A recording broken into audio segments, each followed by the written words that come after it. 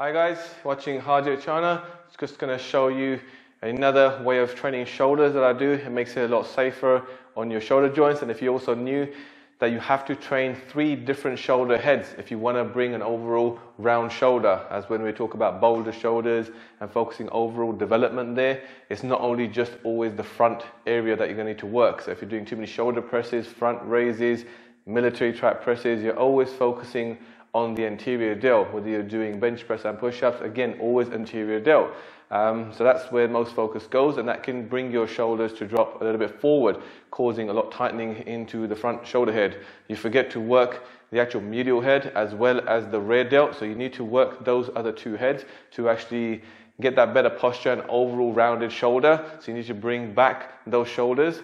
And that also emphasizes of bringing your chest out a bit more forward. So it's not just about doing the bench press. You have to build balance to the body. So you have to work the posterior chain as well as the anterior chain when you're doing these exercises.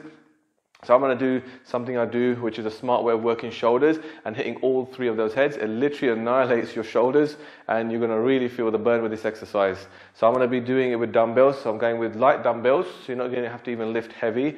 And I'm going to just focus on doing the rear delt first because it's the hardest muscle to work, the hardest one to lift the most amount of weight. So that's the weight that will stay with all the way through because it just makes every single exercise as you go into it a lot harder. So let's go with the rear delt flies. So I'm going to do this in a bent over position. So just leaning over, getting into like a bent over row position. So just coming up to your knees here. You want to push those shoulders a bit back, keeping that chest out forward and just bring them out to the side. You don't have to swing these really fast out to the side. It's just more control. You just need to get that contraction into the rear delt. So small movements. It doesn't have to go up really high.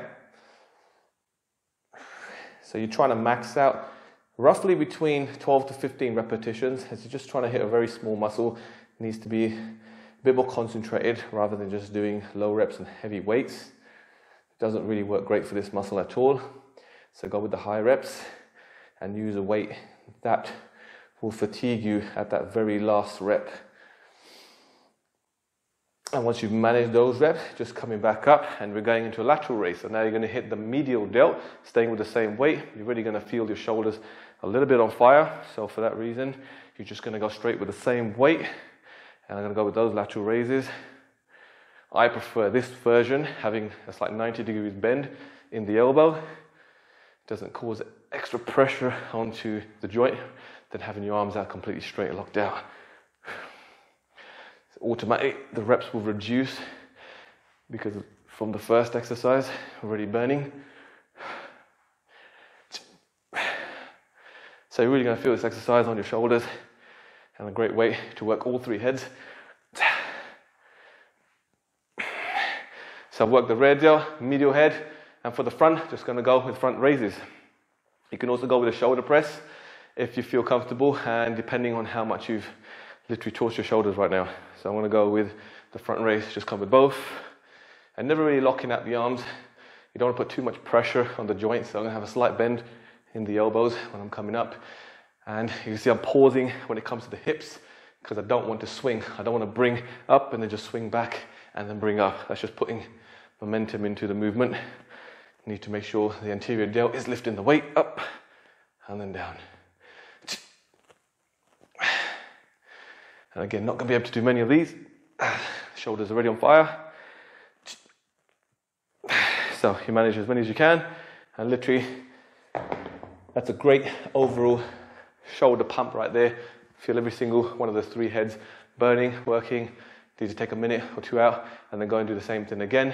And you can obviously incorporate different exercises within a shoulder-based routine. But don't forget to work the rear delt, anterior delt, as well as the medial delt, and trying to get even balance. And don't focus too much on upright rows, front presses, military presses. Too many exercises on those because all you're ever going to do is hit the front delt and bring that anterior chain forward. So you want to make sure, bring the balance, get the back to contract and get those rear delts to pull your body back again, and you'll have a great posture, a lot safer, avoid injuries, and it's just the best way to get overall better shape for your shoulders.